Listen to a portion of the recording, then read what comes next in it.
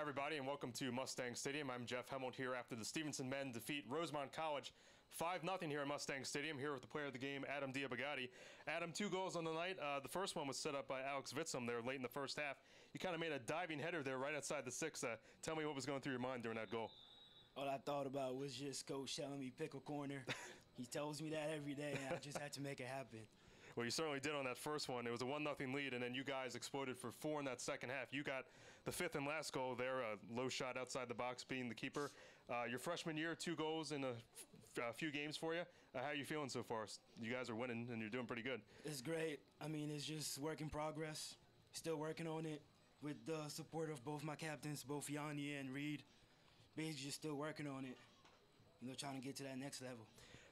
Through your first 6 games, you guys are 5-1, best start for the team since 2010.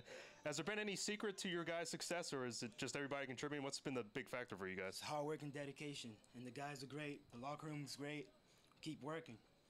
All right, guys. Well, Alex, Adam, we appreciate it, and we'll see you guys back here on the 13th against Gwinnett Mercy at home. Between that, you guys have a road game against Lancaster Bible. So continue up the good work. You guys are 5-1. Keep it going. Thank you, sir. All right, Adam Diabagate joining us here at Mustang Stadium after the 5-0 win against Rosemont College.